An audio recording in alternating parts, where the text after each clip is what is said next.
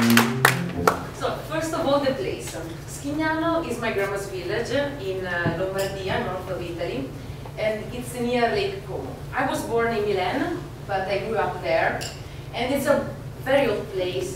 We have wonderful mountains, with great hills, nature, and we have George Clooney, actually, because Schignano is very close to Laglio, and you know, weather permitting, we would put him out on the balconies with the flowers to attract tourists. And everyone's very, I mean, I'm proud. I drive past his house like twice a weekend, so it's nice. But anyway, Carnevale.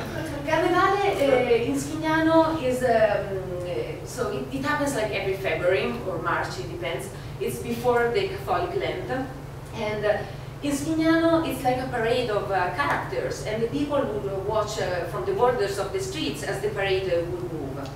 And we would have like two categories of characters. We have the bello, which is the good-looking, and he would represent the rich people in the village. And no, because the costumes actually were very expensive, so they would have like a wonderful walnut wood masks in a light color, wonderful hats, and mock jewelry on their costumes.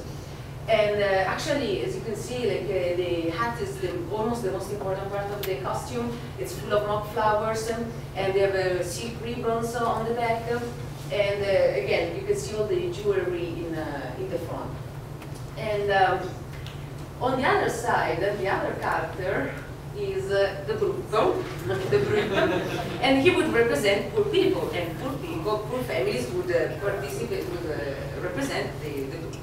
And they would represent in particular the workers that had to leave the village for working abroad.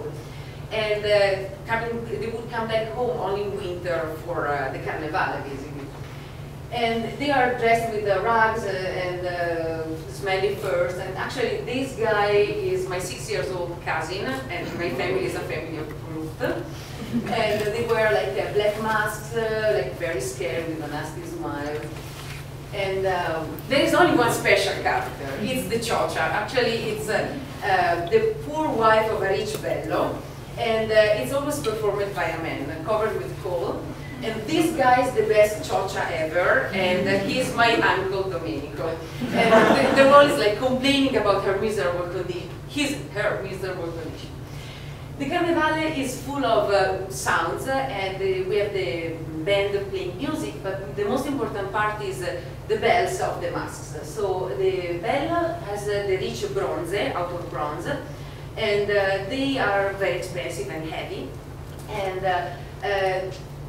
on the contrary, the brutta has the poor ciocche, which are out of iron or aluminum, and they have a dumb sound compared to the crystal clear one of the bronze. And they are wear like with ropes around your waist. And so this is what happens at the Carnevale. Actually, that's the father of the other cousin, sorry, another Brut in the family. And the Brut would play tricks to the bell. And this is part of the unwritten play of this theater that happens every year. And so Brut had no respect for anyone. They would touch you on the face, stop the cars, and usually they would get you dirty with only God knows what, plus wine. And this is Lorenza, another friend of mine, and that's always another cousin. And really, the first time we're all cousins, like in Iceland. This is the antique dealer of the village, and he would show up with the most amazing objects. Actually, the Brute would show up with all the working tools, like the shovels, racks, rakes, I wanted to say rakes. And here you see the gerla, which is a backpack out of crossed sticks. And the most important of the bello is that it would go around very gently, walking slowly, and showing off his wealth. And actually, my grandma, she is one of the official tailors of the Carnevale, and she would prepare and fix the costumes and put the jewelry in the right place. And the waistcoat is full of dry leaves, so she would occasionally collect also the leaves. And anyway, you see the stick, actually, that's very important. as well, because it's used to keep the brute away from the tricks that they're playing.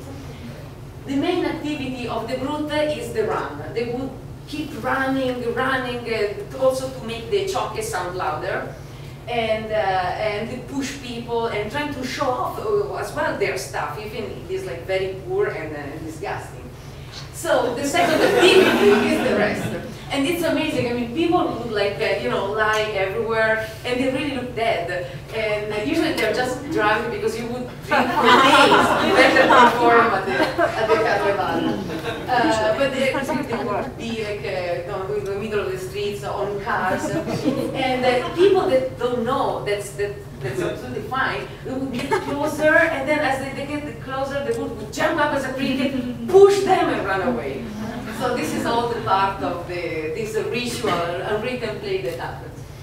And these are all photos that I took last time I saw the Carnevale.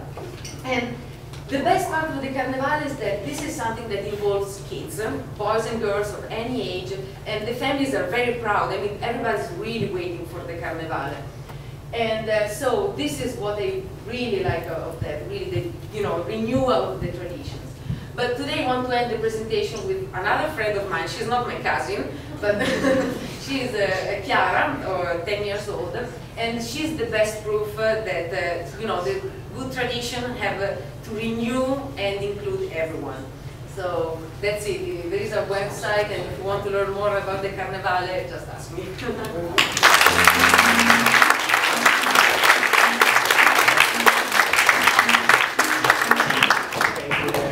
So this is classism is alive and well in Northern Italy, right? Classism is alive and well. Yes. Yeah. But Greg just said it's just kind of like the South Side every Saturday night. So it's like, I said we need something like that in Pittsburgh. He's like, oh. It's